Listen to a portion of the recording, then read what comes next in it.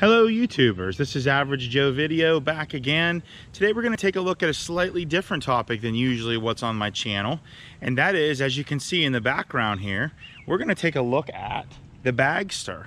So for those of you who are not familiar with the Bagster product, basically you go to your local home improvement store, Amazon, etc., and you pick up a Bagster. So you pay approximately $30 for the Bagster. Now, in my mind, the Bagster is almost just a gigantic burlap sack with handles on there, and everything is sewn very well to prevent tearing. So what you do then is you fill that up with your waste and debris. Verify first, of course, that the Bagster picks up in your area.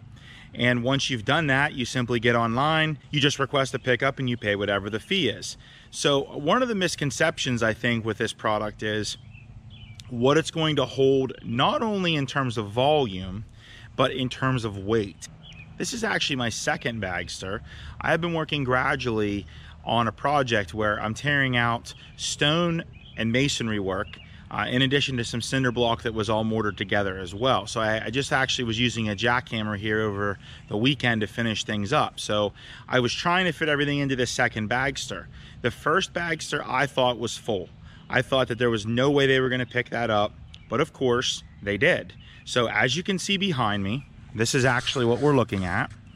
We are looking at the Bagster, and if you take a look at how full this Bagster is. I mean, this is not your average amount of weight. It may be your average amount of volume, but it's not your average amount of weight.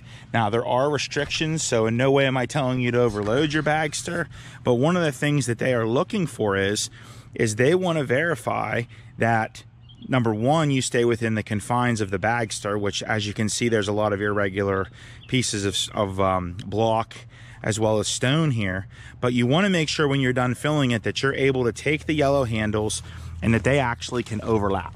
So if you look, I'm actually able to get these to overlap like so, which means there shouldn't be a problem with the crane actually hooking onto it. So there are restrictions. If you take a look at how I have this placed on my property, it's actually off of the main road. So if I back up some, this is where we're at. It's off the main road. There's no obstacles above, and there's at least 5 feet from the obstacles that surround it. So this is basically where I placed the last one, and I'm curious to see if they're going to pick this up. One of the things they tell you is that you should only be filling it about halfway whenever you're dealing with stone, rock, dirt, etc. There's a lot of videos out there on YouTube that show it actually being filled above capacity. So we're going to actually see how this works. Now, if you're unfamiliar with the Bagster and you're wondering how does the whole process work once you request a pickup, so basically what's going to happen is this. You're going to get online and you're going to, first of all, verify that the service is available in your area, as I said before you go through the effort of piling it full of junk only to have to pay a different hauler to come and get it, or even possibly have to transfer it. So make sure they're available in your area. You can do that on the Bagster's website, which I believe is thebagster.com. Once you've done that, you're going to be able to get a price for your particular area. Where I'm at here in Pennsylvania, it's $110 for the pickup. I believe there is a $5 discount if they are picking up multiple bags on the same trip. So if I had a second bag here and they were doing that all in one pickup, it would be $105 instead of $110. Once you've put that request in, they are telling you that they will pick up your Bagster within 3 business days. Now, in both instances, I requested the Bagster on a Sunday.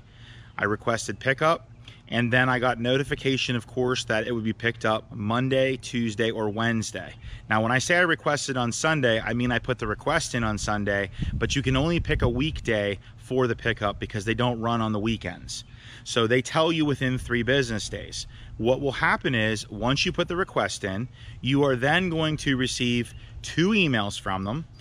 Both of those just confirming that the request has been placed. Then after you've received the 2 emails, you will then receive another email. the additional email will actually say the Bagster is on its way. So for example, I'm actually recording this on a Tuesday. It's telling me the Bagster is on its way for tomorrow, which is Wednesday. Now that's not 100% guaranteed.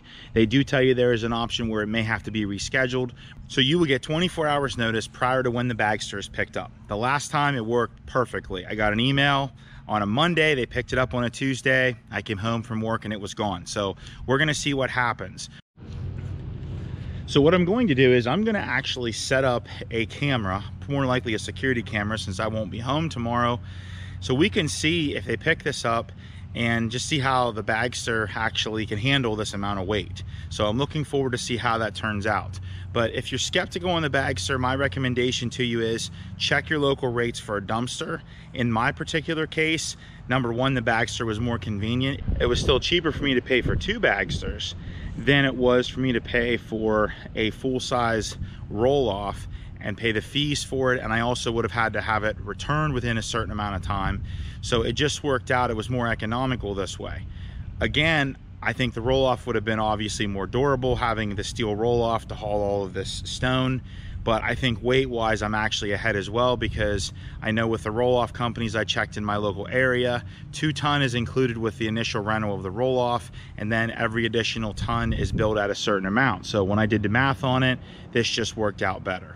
So this is just kind of a quick overview of the Bagster. I even have my almost matching Bagster green Nike shirt on here. But this is just a quick overview of the Bagster, and we're gonna see what happens with this tomorrow to see if they come and get this. This is a considerable amount of weight. If I had to guess, this has to be pushing 3 ton, and that's just a conservative amount, just with the amount of mortar and stone and block that's here.